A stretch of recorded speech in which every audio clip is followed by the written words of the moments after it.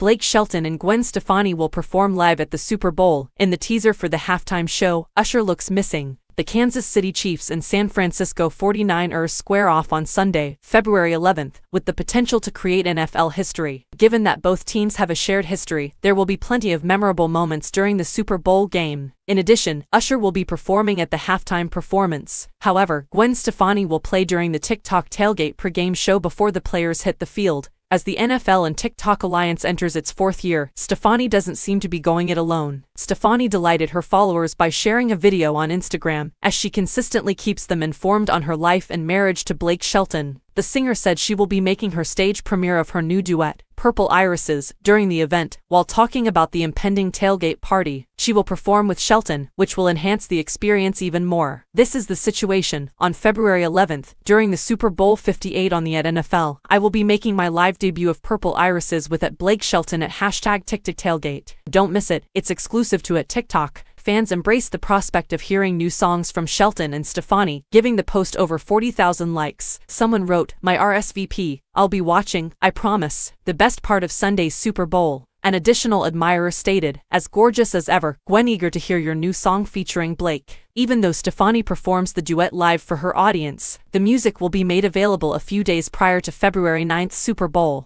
The singer may have to step in for Usher aside from his appearance before the Super Bowl, as it appears he vanished. It seems that the star of the new short film Where's Usher is mysteriously disappearing. With Apple Music directing the halftime show during the Super Bowl in Las Vegas, the promotional video included Ludacris, Lil Jon, DJ Pee-wee, and even the Blue Man Group. Even if Usher didn't actually disappear, "I ain't ever been so excited for a halftime show," fans wrote in the comment area as they searched all over Las Vegas in hopes of seeing Usher before the Super Bowl.